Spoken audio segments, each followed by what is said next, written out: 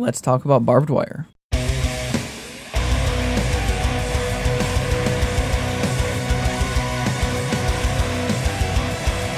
Hello and welcome to my channel. I am Different Breed, and today we will be going over what barbed wire is, how to use it, and be sure to stick around to the end where we will go over what the best use cases are for it. If you enjoy any of this content, consider subscribing. It'll help me and help you enjoy more of this content faster or efficiently. Barbed wire's main purpose is to slow the enemy team down. It is only available to defenders. To deploy these, walk over to a location where you want them to be and drop them down. The best way to do this is to press and hold your secondary gadget button, and you can see a circle in the middle of your screen. If you can't see the circle, you can't put the wire there.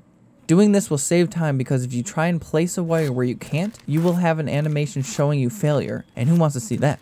Also, it takes up time where you can't do anything. While walking through the wire, no damage is done to the player's health, but the speed of the player is decreased greatly. There is no way to run through it and not be affected. Even if you just barely hit it, you will still get the full effect. Once caught in one, there is no way to get out but slowly walk out. Barbed wire can be destroyed by an explosive or walking up to it and hitting it. These are best used to slow down attackers' push, stop the initial rush, or slow down an attacker at a specific spot for easy targeting.